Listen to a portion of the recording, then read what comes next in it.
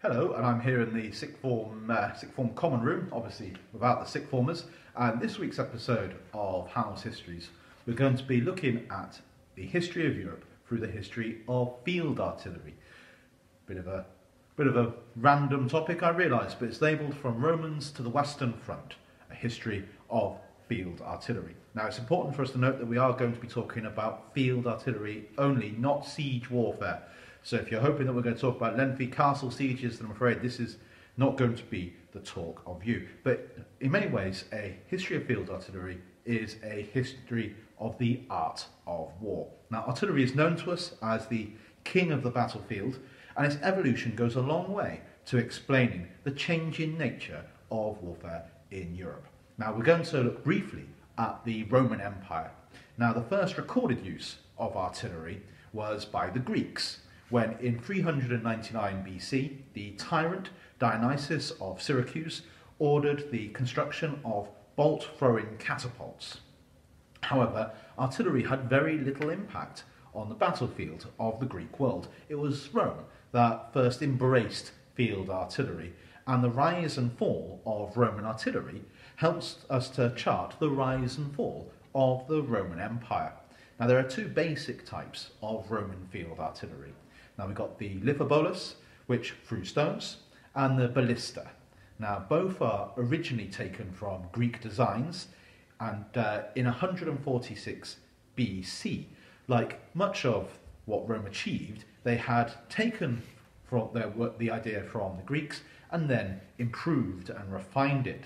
And so in the 1st century BC, there's a Roman machine called the Scorpion that's introduced. Now, it's a very small ballista, I suppose a little bit bigger than a crossbow, and its metal bolts could travel straight through 2 men.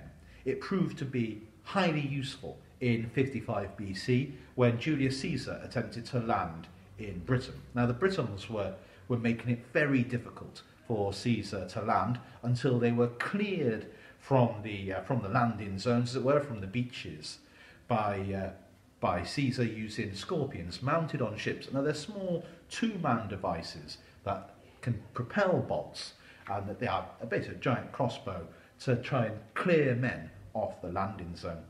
Now, in the 1st century AD, you have what's called the Cara ballista, and this is mobile artillery, and it's quite exciting for the evolution of field artillery. It's a ballista mounted on a cart. Such a simple idea, a 2-man ballista mounted on a cart, and there's one attached to each century in the 1st century AD. And so each legion has around 55 of these mobile ballista carts. Now, it's got an all-iron frame, which makes the weapon lighter. You might say, why would an all-iron frame make it lighter? You need a much thinner amount of iron than you do of wood, and so they're more mobile. And also, by making an all-iron frame as opposed to a wooden frame, it increased the range of these things by around 25%. A spring-release mechanism made it much more accurate also. And they're also what we call Chikiro ballista, which is an even smaller bolt, which only has a single operator to use. But as the Roman Empire fell into decline in the late 2nd century AD, probably around the reign of Commodus in 180 AD, and into the crisis of the 3rd century AD, then a new artillery piece, the onager, or the wild ass, is introduced.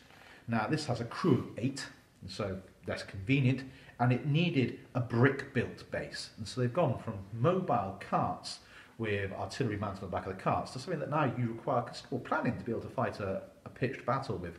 You need a brick base to be able to protect. It's wildly inaccurate, and only 10 are made available for each legion.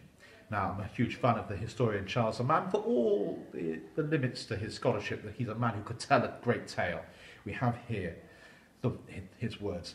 So these more primitive weapons were indicative of the general decline of torsion artillery in the Latin Empire, and it'd be many centuries until the field of battle would once again see artillery with the sophistication and the numbers that the Romans could field.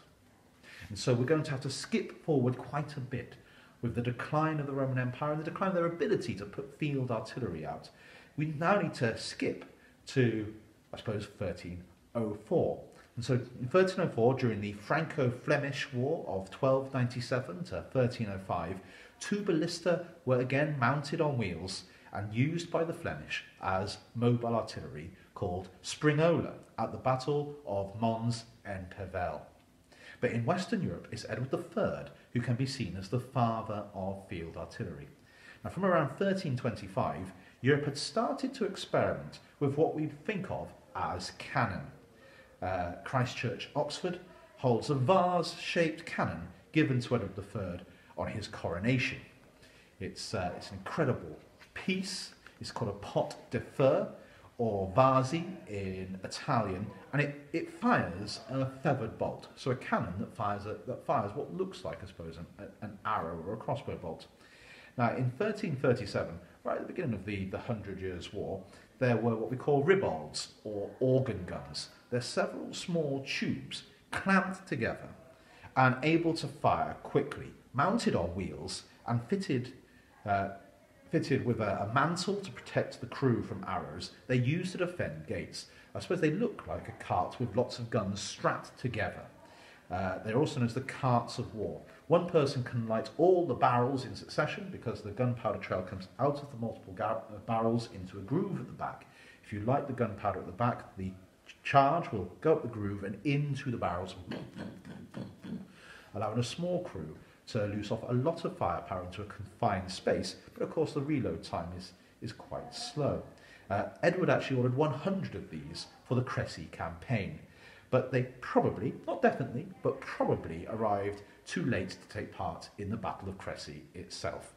Now the ribald, or the organ gun, was short-ranged, and I say its reload time was incredibly slow, but it was incredibly useful, in particular to the English. It could guard the flanks of armies as they engaged opposing armies, and if two sides were facing each other, unwilling to engage, then the guns could force the other side to attack, as happened at the Battle of Formigny in 1450, because you don't want, once they've loosed these barrels, you don't want to give your opponent time to reload them, and so you're compelled to advance. And this really fits in well with the English way of war at this time, which the English have developed a remarkably different form of war to the French. Their knights are mostly fighting on foot to protect the longbowmen, and the hope is that the longbow will impel the French to charge onto the English bill blocks, where the English billmen can then hack the French knights down as they have come emerging through the arrow storm. And so in 1346 onwards, you've got cannon of brass and copper start to become more numerous, but they're more for siege work than they are for the battlefield. Now in 1382, you had the rebellion of the Flemish of Ghent, and they used over 100 ribalds at the Battle of Bruges. And so an incredible amount of firepower suddenly being put in by these crude pieces of field artillery. But from 1400 onwards, the ribald was replaced by handgunners. And so you would have blocks of handgunners rather than these carts of guns strapped together. And the cannon starts to become more common upon the battlefield. And so from the 1440s onwards, castle walls become far less useful as they can be knocked down by the increasingly powerful cannon. And then we need to look next at 1476 and the Battle of Granson and Murat as part of the Burgundian Wars of 1474 to 77.